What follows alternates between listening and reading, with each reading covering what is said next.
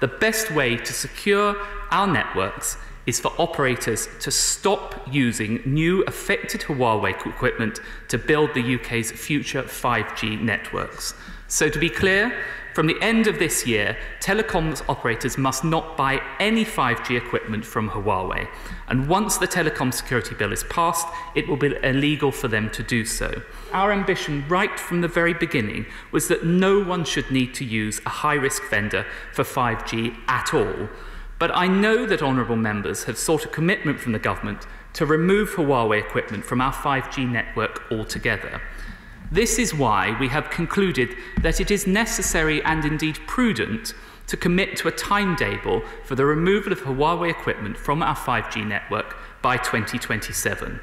Let me be clear. This requirement will be set out in law by the Telecom Security Bill.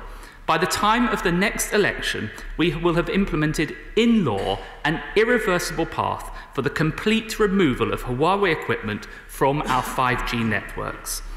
Mr. Speaker, we have not taken this decision lightly, and I must be frank about the decision's consequences for every constituency in this country.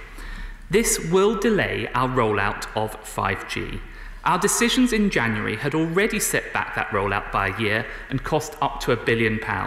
Today's decision to ban the procurement of new Huawei 5G equipment from the end of this year will delay rollout by a further year and will add up to £500 million to costs. Requiring operators, in addition, to remove Huawei equipment from their 5G networks by 2027 will add hundreds of millions of pounds further to the cost and further delay rollout. This means a cumulative delay to 5G rollout of 2 to 3 years and costs of up to £2 billion.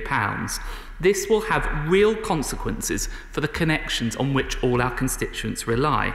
And I have to say that to go faster and further beyond a 2027 target would add considerable and indeed unnecessary further costs and delays.